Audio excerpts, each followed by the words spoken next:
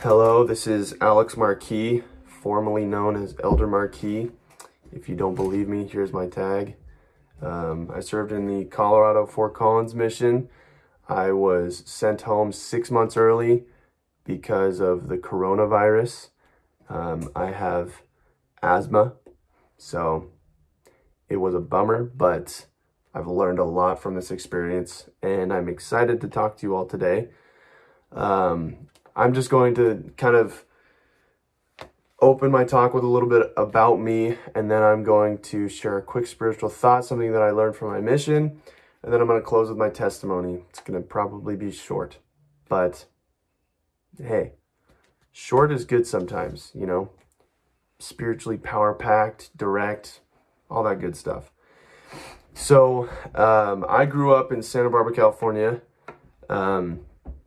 Lived there my whole life, graduated from there in high school, and then 3 days after, we moved down to Laguna Niguel, where we're all at in the Dana Hills ward.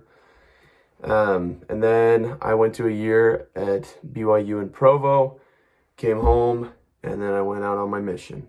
And I had an amazing experience.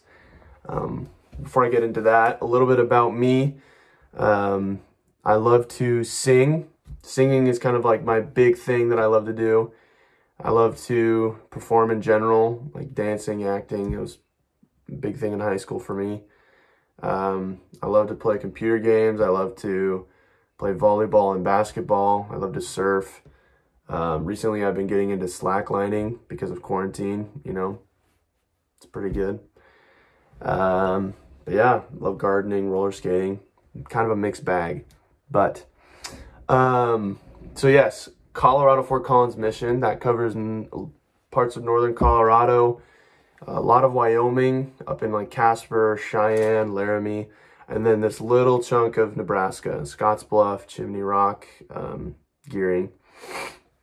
And I had an amazing experience, definitely a ton of life-changing experiences that the Lord specifically tailored to my needs and to my personality and to who I was and who I was becoming. I started in an area, the area that was like surrounding the Colorado Fort Collins Temple. And that was really a unique experience. Got to meet some of my best friends along the way, missionaries and members of the church and people that we were able to teach. It's been incredible. So yeah, so I wanted to share a brief message that comes from an experience that I had in the Fort Collins YSA, which is the YSA that kind of covers the CSU or Colorado State University campus.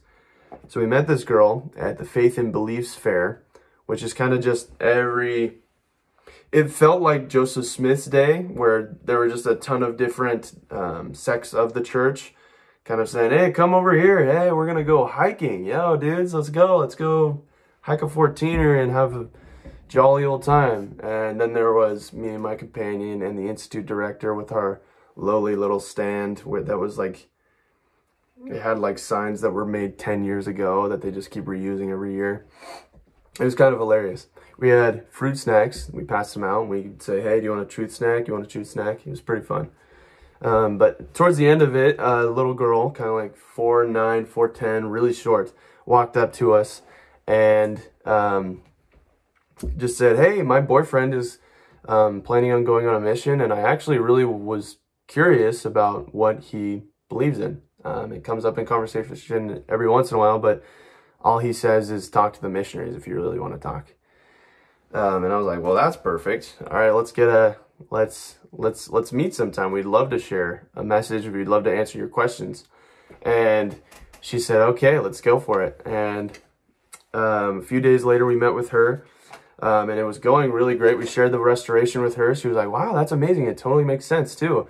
But down the road, one of her, I think, roommates or the people that she interacted with at school approached her and kind of shared with her a lot of Bible scriptures that apparently like claimed that we were the worst church out there, that you should never talk to missionaries, or, you know, our gospel is not the true gospel.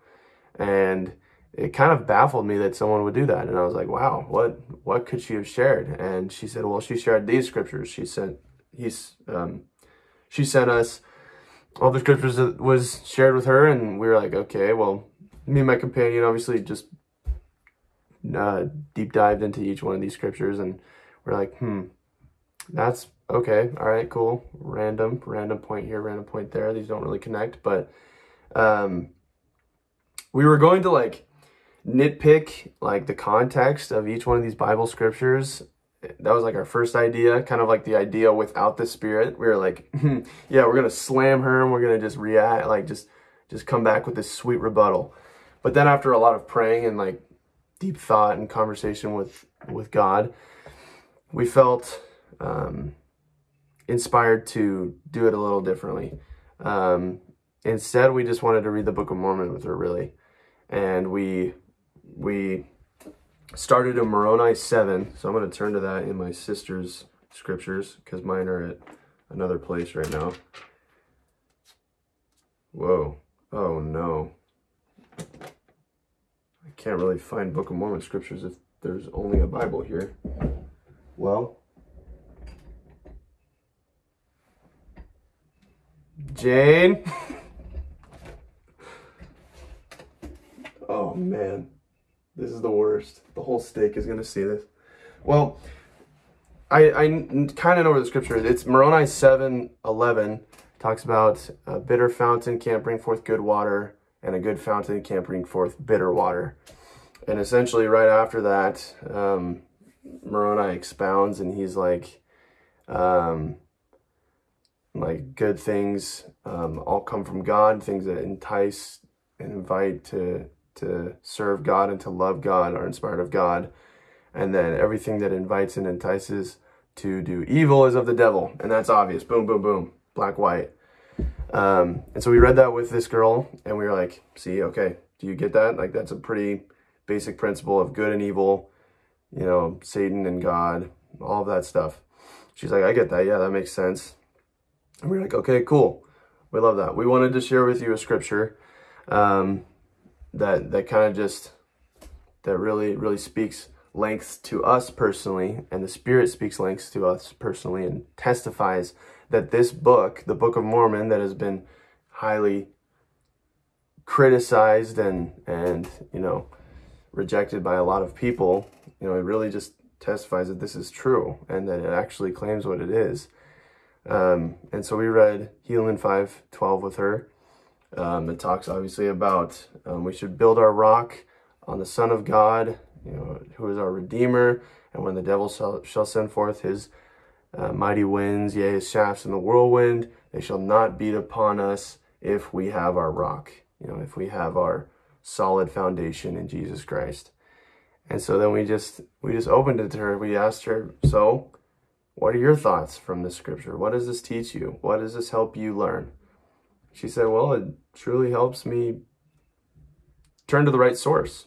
And we're like, well, that's great. Yeah, we agree. It definitely has for us as well. We turned to Mark, I think it was in Mark 3, where Jesus Christ says, a house divided against itself cannot stand. Now, this is where the Pharisees were claiming, you know, Jesus was casting out devils because he was the devil himself, or that he had a devil.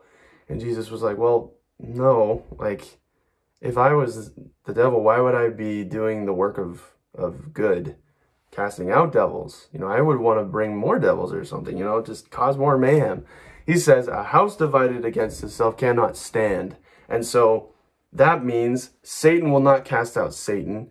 You know, that is just not something that is in his character. Therefore, if we take that principle and we bring it to the Book of Mormon, we can see that the things that the Book of Mormon invites us to do, to love God, to serve your neighbor. When you're in the service of your fellow being, you're only in the service of your God. These are all great things. Repent every day. Pray often. You know, turn to the right source, just like Lacey said. And so we shared with her, look, there are a lot of claims. There are a lot of things that you could get into, a lot of nitpicking that can happen. And there's a lot of things that we could respond with. That's like, well, if the comma was here, it would mean something different. We could just get could dive deep into that. But what's important is that we know that the Spirit of the Lord testifies of the Book of Mormon. Plain and simple.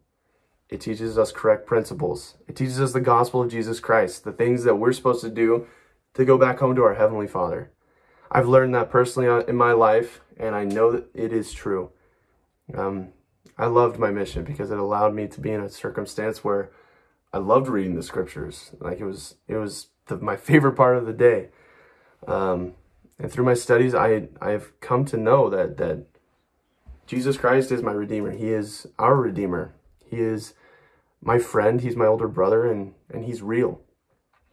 I know that my Heavenly Father, through the help of Jesus Christ, created this world, and he created all of us, and he has a plan for us. I know that the Spirit of the Lord, he is real. He is a personage of spirit. He helps us every day, and he can dwell within us as long as we're worthy. I know that the priesthood was restored to the earth. I know that it was necessary in Christ's time. I know it was necessary with every dispensation. And I'm so happy and grateful that we have it today, where men and women could work under the priesthood, work through the priesthood, and help others come unto Christ. I know that Joseph Smith was a prophet, and I know that because of the Book of Mormon. A prophet has clear access to God. You know, a prophet receives revelation from God for us. And Joseph Smith certainly did that. And the doctrines that were restored are comforting, they're perfect, and they're wonderful. I'm grateful for my mission. I'm grateful for my family for supporting me. And I'm thankful for the wonderful ward that I kind of just like randomly was placed into, not knowing you as well as I probably would have if I lived there for longer. But I still receive support from, the young women. They'd send me letters, and the primary kids would send me letters of thanking me, and that meant a lot to me. It really did. I remember reading like wonderful mission from a little boy on like a little note card, and I remember it making me kind of like choked up, because I was like, wow, there's people that don't even know me that I'm affecting, and it was a good feeling. I'm happy that my service has helped others, and I'm grateful that it's, helped me just as much, a lot more actually. But yeah, I wanted to share my testimony and that spiritual thought in the name of Jesus Christ. Amen. Peace.